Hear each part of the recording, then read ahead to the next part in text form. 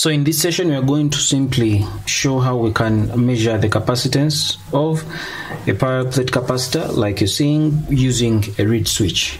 So that's the setup of the apparatus, and what we essentially need to do here is to switch on our reed switch. This right here is a reed switch whose frequency is known. So we connect our apparatus like that, and then we switch on our reed switch. What happens is that every time this reed switch touches terminal A, this circuit here is completed, and when this circuit right here is completed, the capacitor is charged. So since this capacitor here is connected to that battery right there, and definitely here we have a voltmeter to measure the voltage. And so once this touches B, when this switch touches B, it means this side of the circuit is disconnected. So when it touches B, the capacitor is disconnected, and the capacitor is disconnected from this part of the circuit. So it's this circuit that gets into force. That is, if this touches B, when the switch touches B, it means the capacitor gets discharged, and as it's getting discharged, we're able to get the current while this capacitor is being discharged. In other words, this is what happens, is that when this is connecting to here, when the reed switch connects to point A, the capacitor charges and then when it connects to B, the capacitor discharges. And in both cases, while the capacitor is charging, we are able to get the potential difference across the capacitance.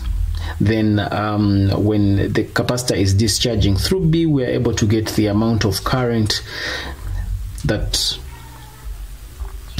during the discharging process, and that is measured by the milliampere right here. The readings on the voltmeter and the milliampere are noted. When these readings are noted, we need to take note that each time the capacitor charges, we know that the charge that is gained during the charging process, given by the capacitance of that capacitor, multiply that by the potential difference. Then also each time the capacitor discharges, we are able to know the amount of current that is flowing through the milliampere during that discharging process, and it's given by current, it's given by the charge, divide that by the periodic time. Now I use periodic time because, as far as we are concerned, the reed switch we are using is a reed switch whose frequency is known, and so if we are using periodic time, remember that we know that periodic time can still be given by 1 over that frequency that we know. So what is our aim here? Remember, our aim here is to find the capacitance of this capacitor using this reed switch. So from here we can play around with these two these two expressions to get ourselves the value of C. So to get the value of C here, which so happens to be the capacitance, we know V. We are getting V from the experiment here. Then we do not know the value of Q, but we can substitute it using this expression. So if I may rewrite this will mean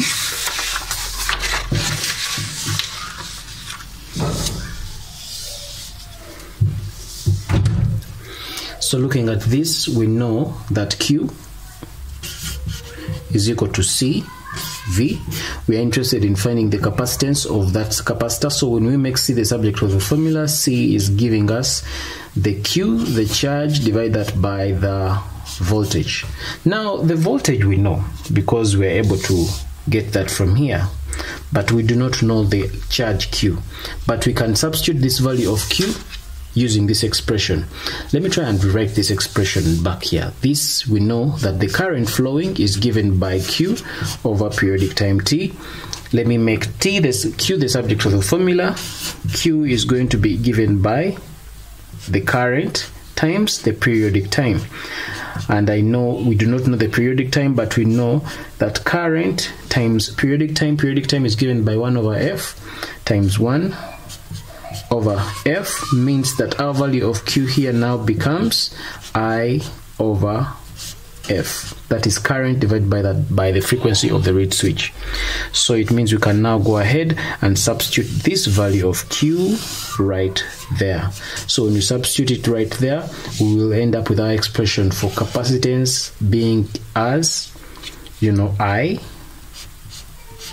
divide that by VF, where I is the current that we are getting from the milliampere, and then the voltage is what we are getting here, and also the frequency, that is the frequency of the reed switch. So with that, we are able to find the capacitance of a capacitor using a reed switch circuit.